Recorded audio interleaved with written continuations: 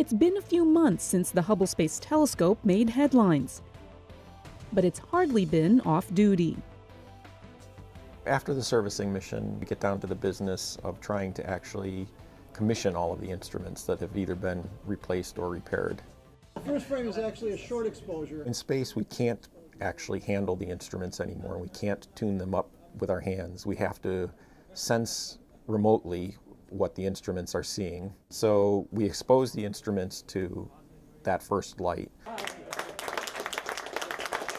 For each instrument we do that, and that's a rather big deal because it's the first time that we've had light from an astronomical source on those detectors. The first light actually gives us a check of the instrument focus, whether or not the detectors are working, whether or not the image is on the field of view where you think it should be. All of those things that would just give you some satisfaction in knowing that, at least to start, the instrument is in the condition that you want it to be in order to go forward. In the past, this checkout period would last for months. Doing groundbreaking science was always put on hold.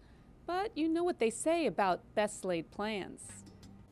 Woke up early one morning, saw an email, the comets hit Jupiter, and from that point on, things moved really quickly.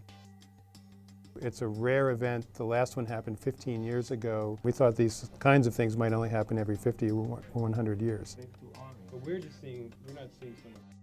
We live in a solar system where small things hit planets all the time.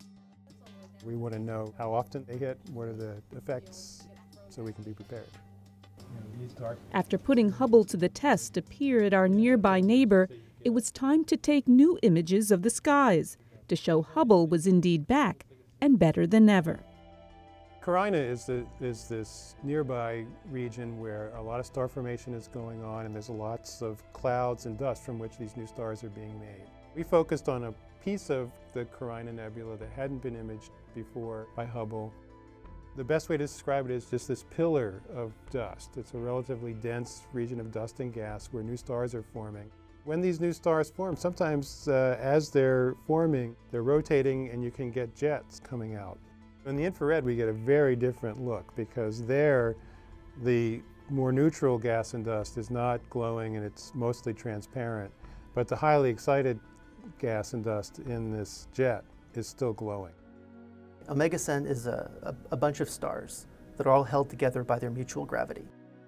We're seeing stars at very different phases of their evolution. They start out as regular stars like our sun, and then they go through a transition inside and become really bright red stars. And then they go through another transition and become extremely blue stars. Compared to previous cameras, Wide Field Camera 3 has a much broader range of colors that it can sense. We chose the butterfly planetary nebula because planetary nebulae are beautiful always and different always, like snowflakes. Each one of them is very different. And also because, you know, this represents the end of the life of stars like our own sun. So it's the fate of our sun in a way.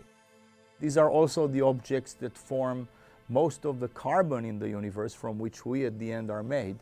So it is just beautiful images like these that at the end produce all the stuff we're made of. An equally important aspect of doing astrophysics is the ability to divide your light up into different energy bins through spectroscopy. One of the prime science goals was the ability to look at the gas in between galaxies, which is called the cosmic web.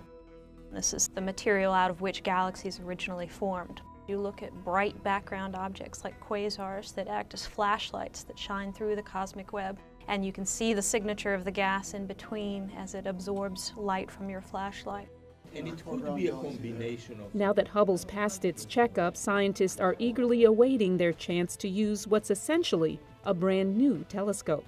From the Space Telescope Science Institute in Baltimore, Maryland, I'm Mary Estacion.